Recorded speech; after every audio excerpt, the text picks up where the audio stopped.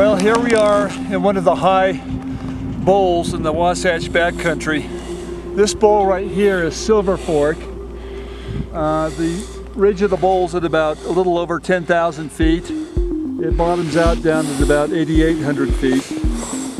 This snow is incredibly compacted today, and in fact it's filling up a lot of the terrain features. It's because it's so deep. This is my first run on the Goode Monstro 120 skis. I think these are a really unique ski. It has a shark nose, it has a swallowtail, and Sean has constructed a unique way of hooking on the skins with a piece of PVC. They've been climbing for about 600 vertical feet now, and they've held perfectly. They also track real nice in the skins, probably better than a lot of the parabolic skis. And they're very light as well. I can definitely feel the reduced weight. So I'm looking forward to actually making a run on these, and we'll probably get about anywhere from a 600 to 800 foot run on these new Goode Monstro 120s.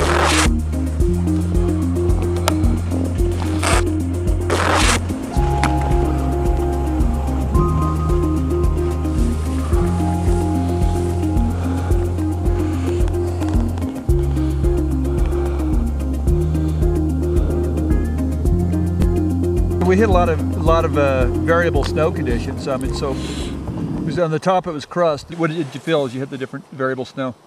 Well, I'm a big guy. I weigh a lot, so for me, it kept me afloat all that crust, and I'd sink a little bit, but I could come right out of it really easy just by relaxing my weight. So I was able to make some really beautiful, nice slider turns. For the most part, every turn I did was nice, beautiful, archy turns with the really wide ski and a relatively straight edge. They weren't hooky either.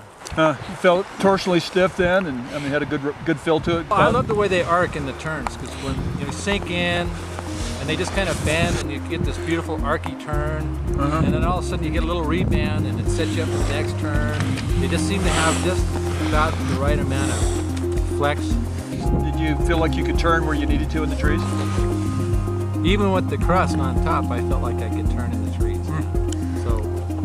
And what's funny is, there's so much width under the foot, and in the front, I was able to press my knees really into the front of the skis a lot. So they're a keeper, huh? I want to try them out soon. Well, you're going to skin up with them. Okay, there we go.